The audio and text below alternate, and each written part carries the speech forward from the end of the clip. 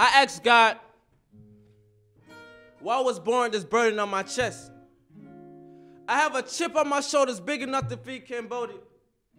Do you know how I feel when pain grab on the hold? It's like being 15 years old helping your mom move out because that eviction notice on the door. It's like reaching out for your father to save you, and he lets you go because he feel like you're not good enough.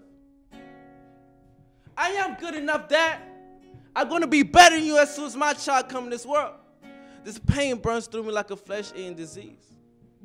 I ain't asked to be in this world, America, but I can see that you're shooting down people who look close to me, America. Every time when I go to bed, I hear, don't run away, Adam.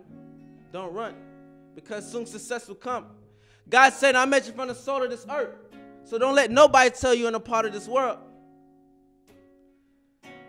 Every time I walk out my house, I feel nervous, because I don't know if I'll make it back to my bed instead of a casket.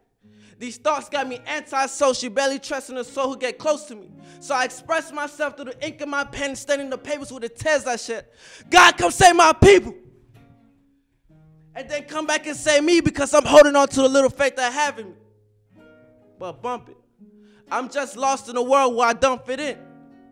So tonight, when I go back to bed, I'm listening to that little voice in my head saying, don't run away, Adam.